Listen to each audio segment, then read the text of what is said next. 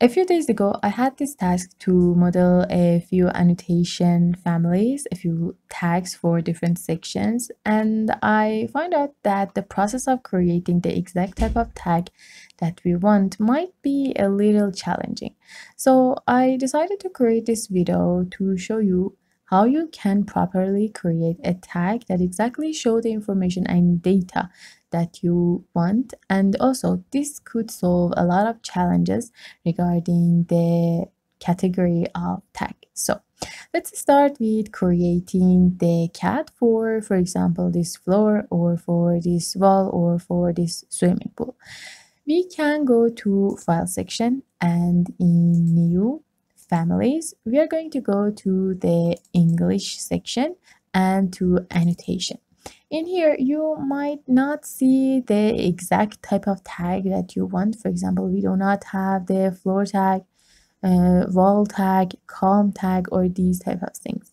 But we do have this metric generic tag. Inside this category for like families, we can create the specific category, a specific tag for the category that we want. We just going to this part, family category and parameters. And in here, we are going to choose the type of category, the type of tag that we want to create. We can see these floor tags in here. We do have a wall tag, we have column, structural column tag, and a lot of other things that we definitely need in our project. So this was the main and important section that you need to consider. I'm going to create a floor tag, so I'm going to select this floor tag option and click on OK. Then I'm going to delete this one. And after this, let's just first create a very simple but very helpful and like informative tag. I'm going to go to create section and in labels, I will add a label to this part. In these parameters sections, I can select the type of parameter that I want to see related to the floors. For example, we can go with type mark, we can go with type name or family name or the maybe structural material or these type of things. Let's start with using this type name or family name. I'm going to add it to here and click on OK. I will also check this inside my project to see if it is exactly what I want.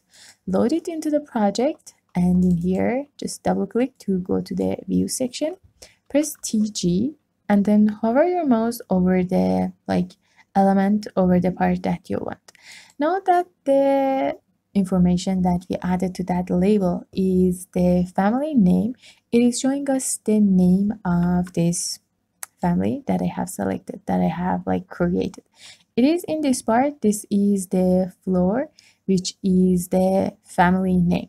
I want to switch this to maybe generic 150, or maybe it might have any other name, like these options that you can see in here, or we can create one ourselves. We can, for example, select this one and change it to maybe, let's duplicate this first, concrete, let's go with a slab, caps lock, or this is good. I'm going to click on OK and OK. After this, I will select this section. We can see this concrete slab as the type name. I'm going to go back to the tag section. In here, I can go to edit label and put this back between these category parameter, and I will add this type name to here. Click on OK and load this into the project. Override the existing version and we can see this concrete slab in here. If you double click in here to go to the category, you can see that it is showing the type of this floor to us. Okay, then I want to maybe add even more information to this. Maybe I want to see the exact thickness of this floor, or maybe I want to see the core material of this. I'm going to go back to the tag family. in here, let's go to edit label again. In a row, another row under this part, I want to add the material. Maybe I'm going to add it to this section. I know I have added the name of the material in the like type name, but if for example it doesn't have any, you can do it this way.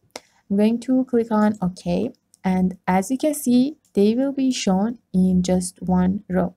If you want them to be seen in two different sections in two rows under each other, you can just simply check this brick in here and click on OK this way. I will load this into the project, override the existing, and in here I can see the type of material of this floor too. I'm going to select it, go to edit type. In the structure section, we can see the material of the core boundary is concrete. I want to, for example, change it with something else. Let's see what we can find in here. Maybe we can add wood, maybe we can add like glass. Of course it's not for floor, but yeah, why not?